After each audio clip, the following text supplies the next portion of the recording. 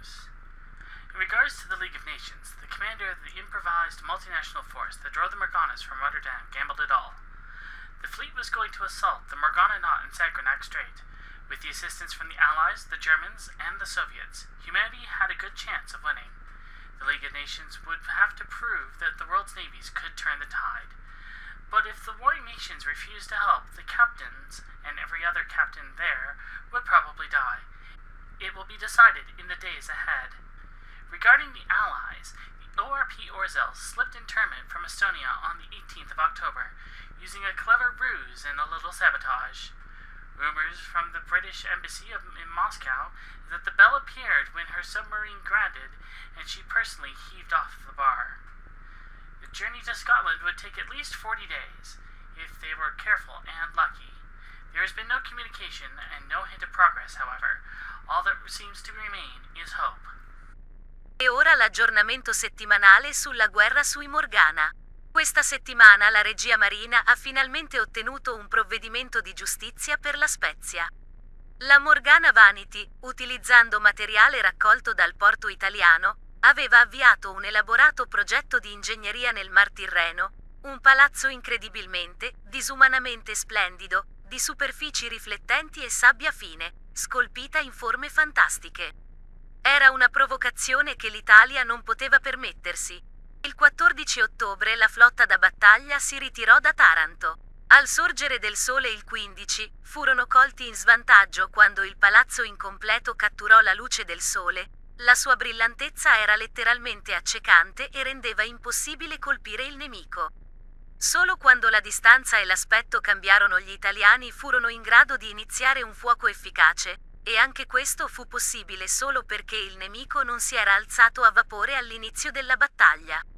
L'azione ravvicinata con i Vanity avrebbe potuto essere catastrofica, ma l'armatura italiana era generalmente resistente alla scarsa qualità dei proiettili dei Morgana, e la battaglia finì con i resti messi in fuga. Non è stato senza costo. Leone Pancaldo è stato affondato mentre tentava coraggiosamente un siluro, e gran parte della flotta da battaglia avrà bisogno di riparazioni. È chiaro che la Regia Marina avrà qualche difficoltà a sortire in vigore nei prossimi mesi. La battaglia è stata degna di nota in quanto erano presenti diverse varianti di Vanity.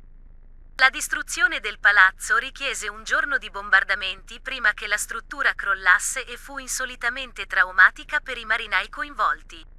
Forse era perché molti di loro avevano lottato senza sosta per settimane con poco sonno e diete ristrette, o forse era perché i livelli di stress erano alti fin dall'inizio, ma, qualunque sia la ragione, la distruzione di un'opera di sorprendente bellezza, comunque mostruose le sue funzioni, si rivelarono devastanti per il morale. Raimondo Montecuccoli, che è accreditato per aver sparato l'ultima salva che fece crollare il palazzo, dovette essere rimorchiato a Napoli mentre il suo equipaggio scoppiava in lacrime o si gettava in mare. La situazione era simile, anche se meno estrema, su altre navi. La Vanità ha giurato vendetta, infatti, è stato il primo caso registrato di qualsiasi Morgana che dichiara specificamente intenti ostili contro una nazione umana.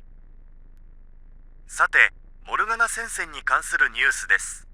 昭和天皇陛下の要請により、大日本帝国海軍と大日本帝国陸軍は共同で、前例のない需要に備えて東京と横須賀の海軍工場を準備するための措置を講じました。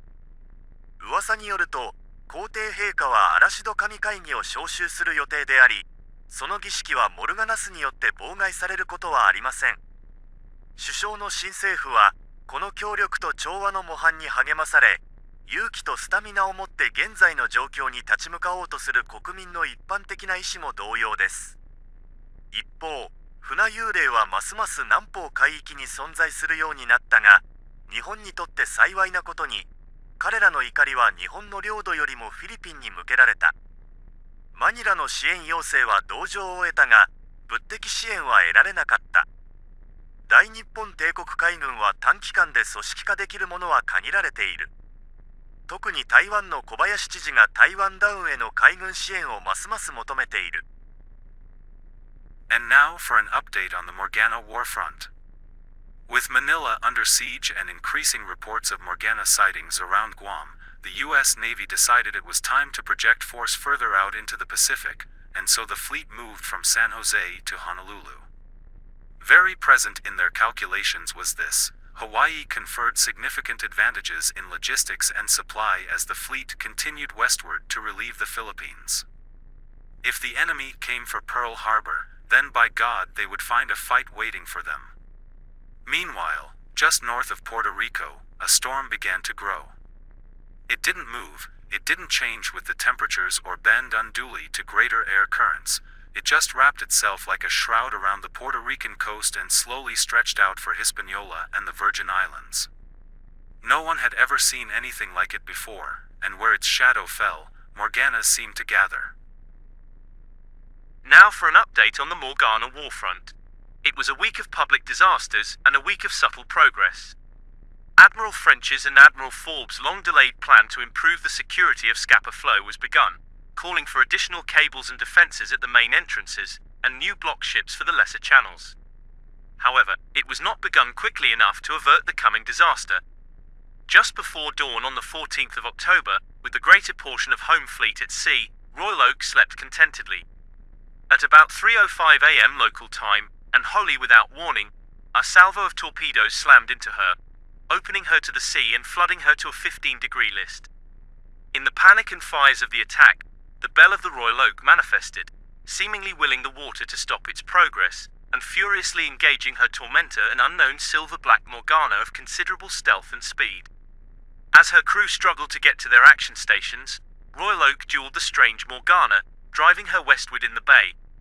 The patrolling destroyers there were hard put to engage the enemy and avoid Royal Oak's furious fire at the same time. The unknown Morgana thrashed under the assault, and yet might have made good her escape were it not from an unexpected volley of precise fire from the direction of Rice a Little. The Morgana was caught between the unexpected attack and Royal Oak's incoming fire, and was quickly struck by multiple fatal shells. As the Morgana sank, seemingly dissolving the cold water of the bay, Royal Oak used the last of her strength to get as many of her crew to their boats as possible. Her power at last failing, the waters finally broke through her defences, and she sank, turning over, at about 4:21 a.m. At around the same time, Sedition began broadcasting the death of the Royal Oak at the hands of a German U-boat. 2 days later, in another blow to morale, German bombers delivered their payloads to the Firth of Forth. Hitler was certainly delighted. This was a horrifying answer to the defeat of the Kriegsmarine in the North Sea, and one the apparently overstretched Royal Navy seemed ill-equipped to deter in future. In fact, the underlying state of affairs at Scapa Flow was very much improved by the end of the week. The Morgana had gotten profoundly lucky in her attack, and the weakness she'd exploited was immediately filled. But the heroic battle of Royal Oak against her assassin made the hearts and minds of the United Kingdom more determined and more ready to face an uncertain future. Meanwhile, a secret expedition into the Arctic Circle failed to signal at the agreed-upon time. Whether it was due to mines, weather, Germans or Morganas was unknown, but it seemed certain they were lost. Maintenant, des nouvelles du front Morgan. Les capitaines auxiliaires aux belles de la Marine nationale ont continué de s'intégrer de manière assez libre mais néanmoins efficace. Ceci a renforcé la conviction du gouvernement et des hauts placés militaires que l'apparition des belles n'a pas diminué la capacité de la France à être prête pour la guerre. Un exemple notoire de cette collaboration s'est trouvé dans l'expertise apportée par une belle au tout nouveau PC Bruno dans leur effort pour décrypter les communications des Morgana. Le temps et l'expertise fournis par la belle furent capitales pour découvrir d'importantes informations à propos de la Morgana Mischief, qui fut d'abord émise depuis un endroit proche du golfe de Saint-Tropez, et quoi que fussent les informations interceptées, elles furent considérées comme suffisamment importantes pour être envoyées immédiatement à Daladier. Le financement des opérations de décryptage des communications des Morgana furent triplés avant même la fin de la semaine. La Marine nationale utilisa tous les moyens à sa disposition pour écouter les transmissions des Morgana, peu importe à quel point ceux-ci peuvent être troublants. Ou à quel point les cauchemars les nuits suivantes soient horribles à supporter. Les nouvelles en provenance d'Angleterre furent toutes mauvaises, l'imprégnable Scapa Flow fut infiltré par des Morgana et le navire Royal Oak fut coulé après un affrontement désespéré. Dans le même temps, la Morgana Paranoia chassa Mischief des alentours de Saint-Tropez, et commença apparemment à patrouiller dans la zone pour éviter le retour de sa conséhure. Nun zu den Nachrichten von der Morgana Front. Mitglieder der Kriegsmarine waren erschrocken, als sie eine Reihe von Morgana-Rundfunksendungen hörten, in denen verkündet wurde, dass U-Boote die HMS Royal Ork ins Kapafloh angegriffen und versenkt hätten, insbesondere jene hohen Offiziere, die Dönitz davon überzeugt hatten, den Plan nicht weiter zu verfolgen. Es stellte sich heraus, dass es sich um eine Fehlinformation handelte, denn die Morganas selbst hatten den Angriff durchgeführt. Aber ihre falsche Geschichte war so detailliert und enthielt so viel Wissen über den Plan P, dass sie den Verdacht auf Spionagetätigkeit der Morganas weckte. Ein Bombenangriff auf den Firth of Forth wurde daraufhin fast verschoben, konnte aber wie geplant am 16. durchgeführt werden. Auch wenn dies kein großer Erfolg für Deutschland war, so erinnerte es das Vereinigte Königreich doch daran, dass es nicht unerreichbar war. Abgesehen von den U-Booten war die Kriegsmarine von der Nordsee und dem Atlantik abgeschottet. Die Morgana-Konzentrationen in der Skagerrakstraße waren schlimmer als je zuvor, und die Alliierten waren immer noch darauf bedacht, ihre eigene Blockade so weit aufrechtzuerhalten, wie es die Situation zuließ. Als die deutschen Nachrichten berichteten, dass Großbritannien und die Morganas Hand in Hand gegen Deutschland arbeiteten, war das keine Übertreibung. Mitten in all dem entkam die Orb-Orzeb am 18. Oktober der Internierung in Estland und entkam Stunden vor der Ankunft der Sowjets vor Tallinn. Es heißt, dass ihre Bälle auftauchte, als sie auf eine Sandbank auflief, und dass sie das U-Boot persönlich aus dem Wasser hiefte, wobei sie das Maschinengewehrfeuer der Hafenwache riskierte. Die Kriegsmarine begann sofort, die Routen aus der Ostsee zu durchkämmen, entdeckte das U-Boot aber nicht. Dies verhinderte jedoch nicht die formelle Beendigung des Seekrieges durch das OKM. 3 polnische U-Boote wurden in Schweden interniert, und Orzeb wurde als auf See verloren gemeldet, womit der Baltische Seekrieg gegen die Alliierten siegreich beendet war. Der Völkerbund schlug vor, eine formelle Untersuchung einzuleiten, da es überzeugende Gerüchte gab, dass die Bälle von Orzeb vor dem Fluchtversuch in Tallinn aufgewacht war, aber bis Ende der Woche hatte Deutschland immer noch nicht zugestimmt, daran teilzunehmen. Die Ablehnung einer finnischen Einladung zur Teilnahme an den Verhandlungen mit der Sowjetunion wurde in Helsinki mit Unverständnis aufgenommen. Теперь о новостях на фронте Морганы. Болезнь Моргана действовала в Черном море в течение нескольких недель, и на ее фоне расцвела экзотическая чума. Первоначально она проявлялась симптомами, похожими на желтую лихорадку, но необычайно тяжелыми, но со временем радикальные неврологические эффекты становились все более очевидными. Прошли недели, прежде чем кто-то понял, что комары, переносящие болезнь, сами были неестественными, а они приспосабливались к мягким и умеренно холодным условиям.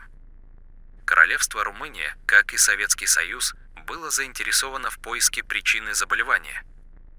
В то время как Черноморский флот наносил удары по формациям болезни, где бы они ни были обнаружены, советские и румынские врачи и ученые, рискуя собственным здоровьем, рыскали по дельте Дуная в поисках улик и оказывали помощь больным. Тем временем на Балтике к побегу ОРП Аурзрл и Сталинна отнеслись с большим подозрением. В лучшем случае, как к нарушению эстонского нейтралитета, в худшем, как к откровенному предательству. Где бы она ни оказалась, она была не там, где ей по праву полагалось быть. Это был еще один признак того, что СССР должен был заявить о себе в ближайшее время, пока местные соседи, и немцы, и финны не решили, что они слишком мягкие для того момента, в котором они живут.